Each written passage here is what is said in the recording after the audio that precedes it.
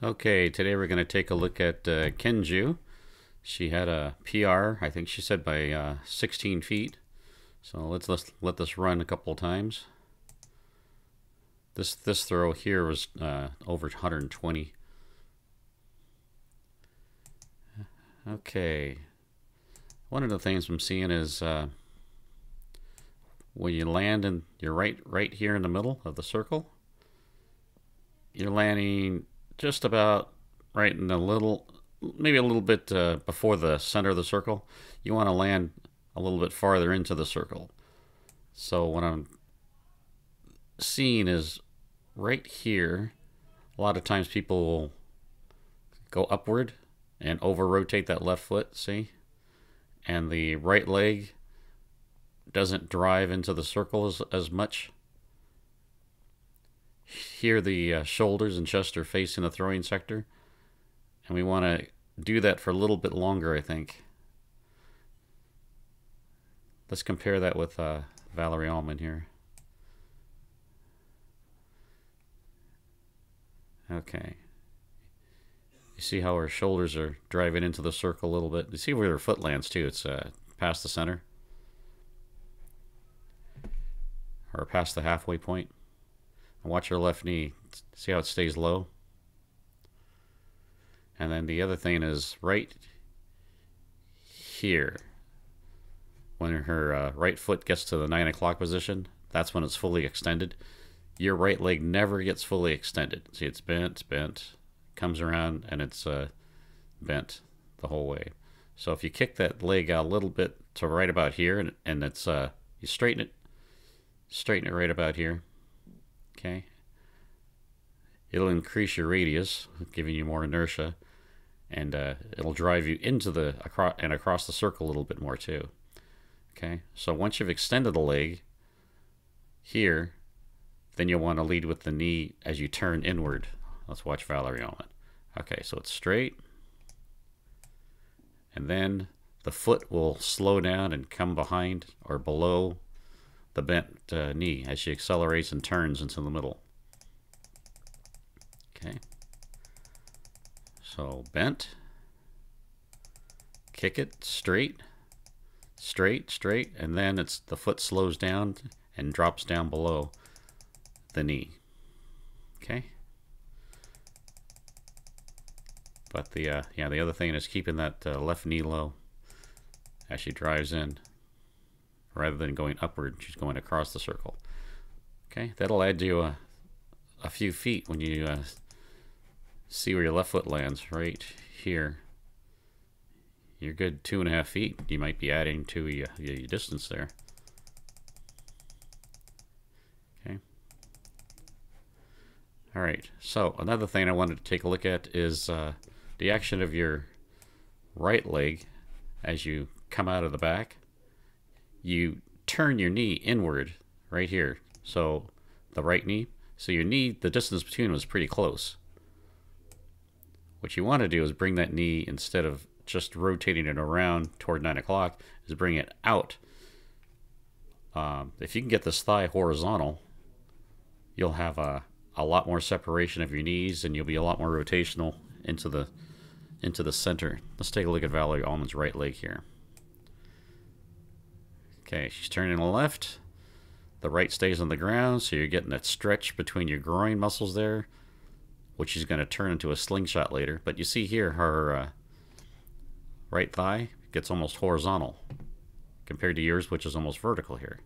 Okay, so she's going to be driving with the wide knees here. And then the distance between your knees, she's going to use to slingshot that right leg into the circle. Okay.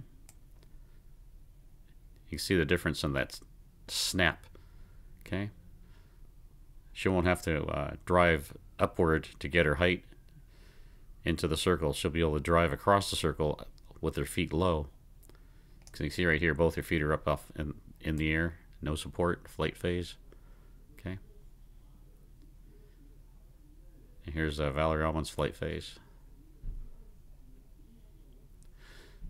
The other thing is here, when she's pushing off, you can see her shin and her left knee are heading toward the throwing direction.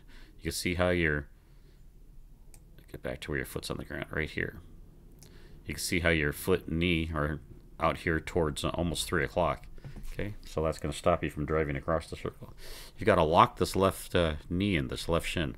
Watch how she holds this like a post right here, and then everything rotates around it. See that? She holds it solid. Okay, she gets this left thigh vertical so that the everything can rotate around it on the right. Let's take a look at your left thigh. Okay, right here it's vertical. It's good. Okay.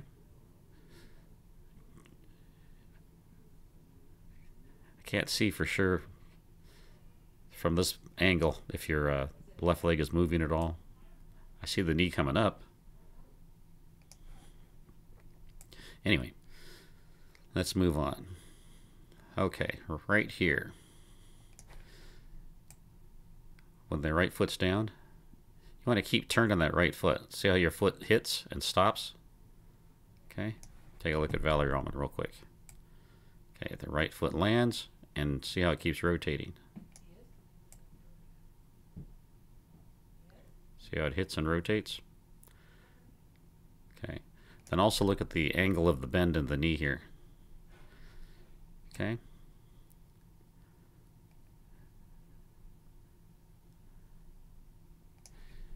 Yours is pretty good, actually. Looks pretty good. Good bend. I couldn't see the body angle, but it looks like you're looks like you got a good angle here too. I know we were talking about that.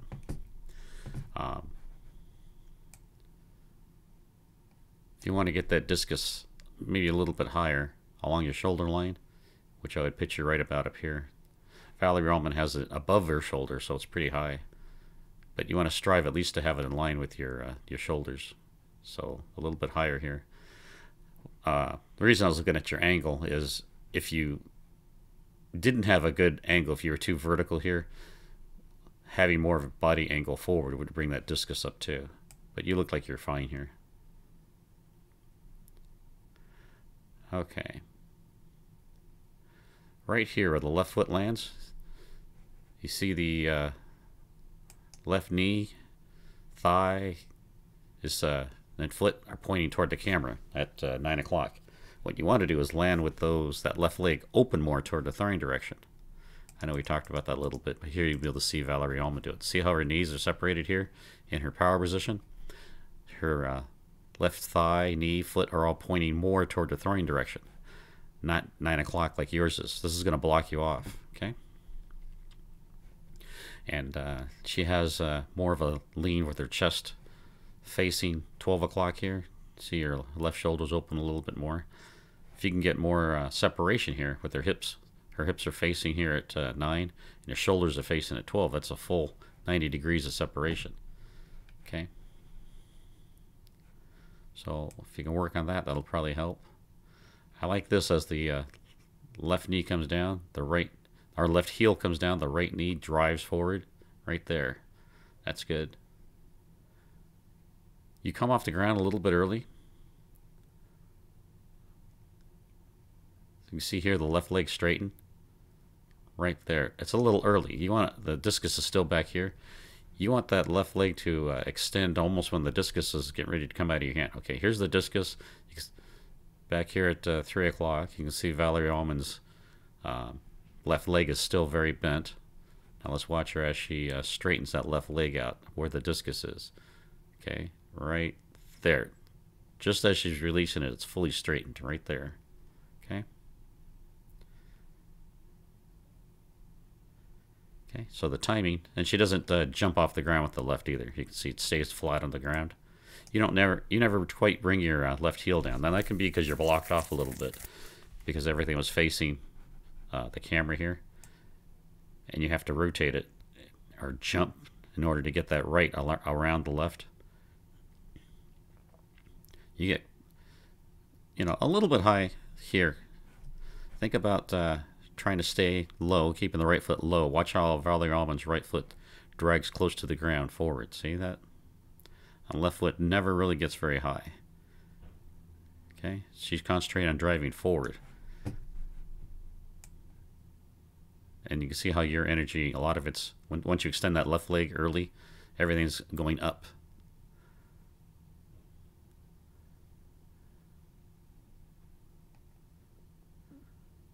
Okay.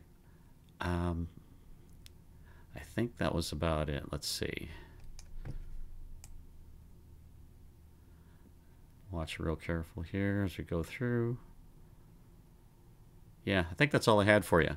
I know you got state in about 3 weeks, so that's quite a bit to work on. So pick and choose what you want to work on and with your coach. And I would start with any changes back here at the back first, and then work your way to the front. All right, good luck, and let me know how you do. Thanks.